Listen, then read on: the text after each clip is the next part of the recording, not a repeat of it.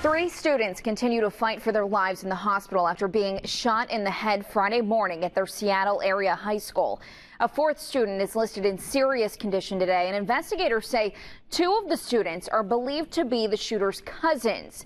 Thanks for joining us tonight. Police say freshman Jaylen Fryberg opened fire on his classmates, killing 1 before turning the gun on himself. Today we're learning more about the moments leading up to that shooting. Jacqueline Kovac joins us live now with the latest on this. Jackie. Mel, we're learning that one of the newly hired teachers at that high school had confronted the gunman just as he was trying to reload his gun. Now, Jaylen Fryberg has been identified by several students and government officials as the gunman. However, local authorities in that area refuse to comment on him and the motive possibly behind this shooting. 4 teenagers remain in intensive care in hospitals in Washington state after police say they were shot in a high school cafeteria on Friday by freshman Jaylen Fryberg.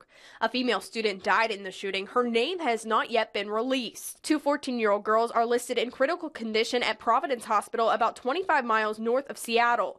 Investigators say both girls suffered head wounds in the shooting. The girls have been identified as Shaylee Chuckulnaskit and Soriano. The Soriano family released a statement Saturday that was read by the hospital's chief medical officer. The Soriano family asked that we make a statement on their behalf.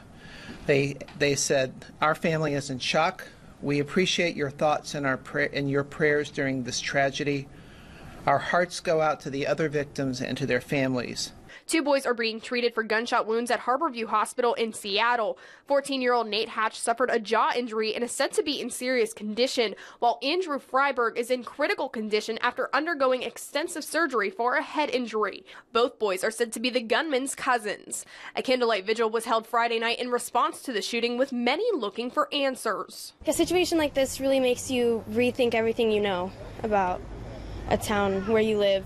Washington Governor Jay Inslee spoke during the vigil, telling people to hug their families extra tight in the wake of this tragedy. We need to tell our children they're not alone tonight and the days to come, and I know Washingtonians will do just that.